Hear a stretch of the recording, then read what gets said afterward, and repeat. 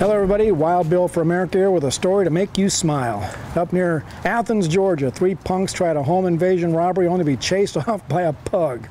3 teens kicked down a baby gate to get into the house, and when they ran in waving a gun yelling, "Give it up!"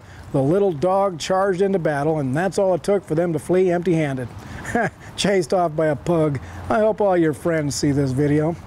Now, 2 points that I want to make about this story is, first of all, these teenagers are criminals, violent criminals. They are not disturbed children with low self-esteem. They belong in jail, not in therapy with some liberal metrosexual telling them that the reason they did the robbery was because Donald Trump stole the election. Criminals need to be treated like criminals so that they learn not to be criminals. Point number 2 is that you really don't need an attack dog.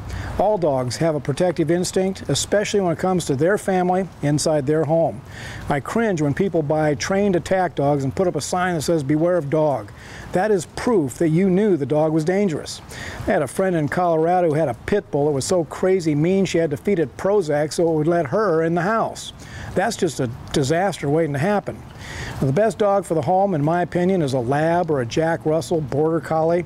Sporting dogs that have a solid reputation for being everybody's friend. And then if something bad happens, just watch how fast they get between you and an intruder. I love dogs. They are truly man's best friend, but just like people, there are some you need to stay away from. This is Wild Bill for America saying, thank you, Lord, for killer pugs. Thanks for watching, and America bless God again.